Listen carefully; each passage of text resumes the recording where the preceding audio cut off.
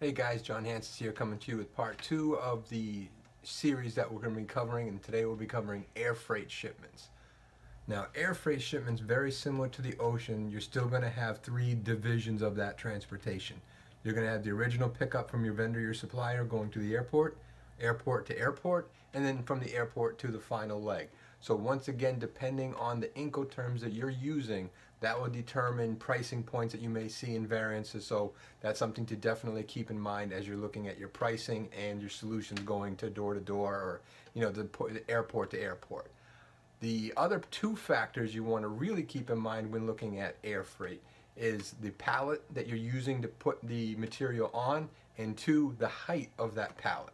Now, most passenger carrying aircrafts, most of them will max out between 62, 64 inches.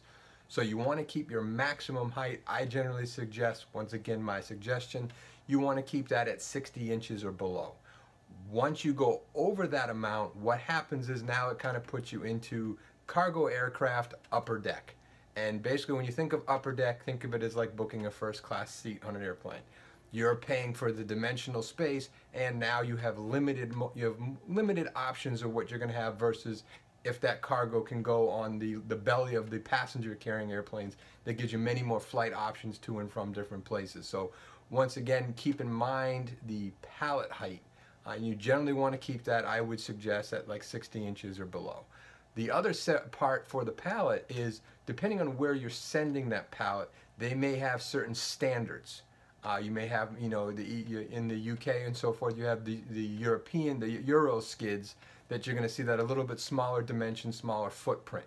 So that's something to keep in mind. You also need to keep in mind that most places do not take traditional standard wood pallets. If you're going to use a wood pallet, they either need to be the heat treated, chemical treated, the MDF board. So those are things to keep in mind when using the air freight, because those countries may have restrictions upon how you're using that skid. Also the strapping, the TSA requirements for the freight, you're going to want to use the plastic straps, multiple, two in each direction. Sometimes it'll change depending on the height. So once again, it's to keep those factors in mind when you're doing the air freight.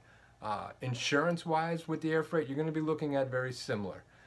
The cost of the insurance is very low for what something I would suggest insuring, because a lot of times things jostle as in flight and so forth. So for very minimal amounts, you're looking at probably ranging anywhere from 50 to 75 cents, for every $100 that you're filing for. So it's something that the cost is very small, but something that's definitely a better option than what you would have if something goes wrong or something breaks on that cargo. So keep that one in mind. And the air freight, very similar to ocean, you're going to see very similar trends with pricing fluctuations depending on where you're going. These are where sometimes the other fuel surcharges will come into play, but also certain ports at certain times of the year are very difficult to get into. I've run into shipments before when I was on the other side in the operations field, shipping stuff maybe Chinese New Year or certain parts of the year, end of month, end of quarter. If you're trying to book something on their last minute, there's someone that's already booked that space a week ago.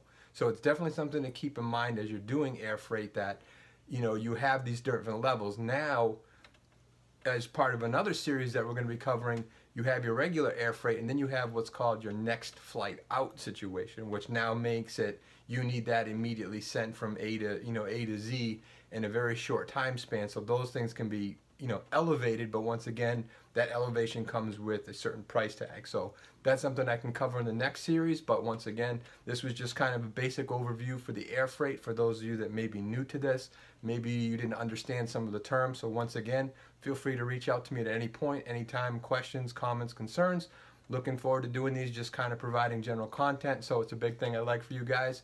Once again, just give me a holler if you have any questions. Thanks for your time, and I'll come to you tomorrow with the next round.